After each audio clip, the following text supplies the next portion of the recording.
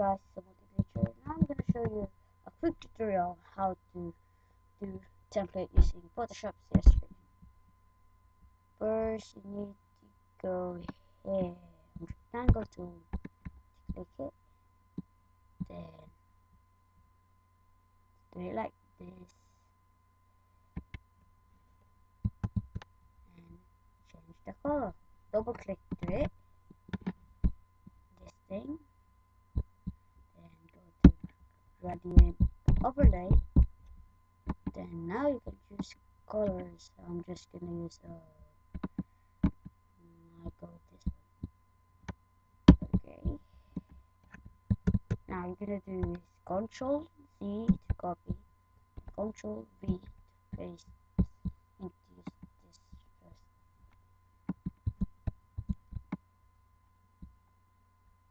Oh man, it's not working. I'm just gonna use normal thing. Okay, my bad. Okay, let's go to rectangle tool again. Then do it like that. And you can color this thing. So like that. So there's no white. Okay. Like I'm just gonna continue. If you want the sample here, just press this thing here, letter T, and type a message. Just say the multi picture. If you want it to rotate, press Ctrl T, right click, then press rotate. Should have this thing here. And now we can rotate it like that. Apply. Now we can place it here. But you make sure you need 90%, and you can see it over here. Now you can double click in this thing here. Sorry for my bad English though. Double click. Okay. Now you want to gradient color. Now you can choose any color you want in it. Let's go with.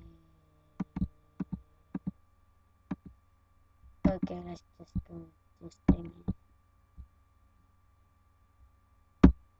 Okay. You can put inner shadow, outer shadow, drop. I don't really use inner glow and outer glow, not inner shadow. Okay, so you can choose anything you like.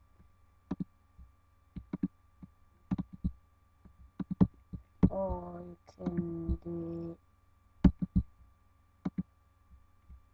let's see, like 24, then say subscribe. Can't really see it. Okay, let's put it on there.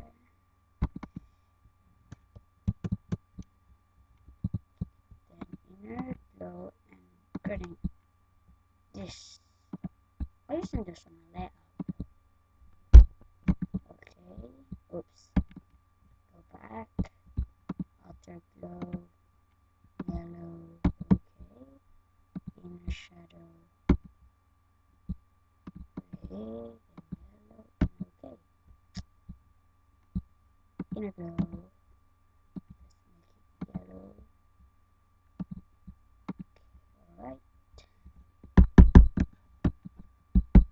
That's it. Oh yeah, and you need to go save as.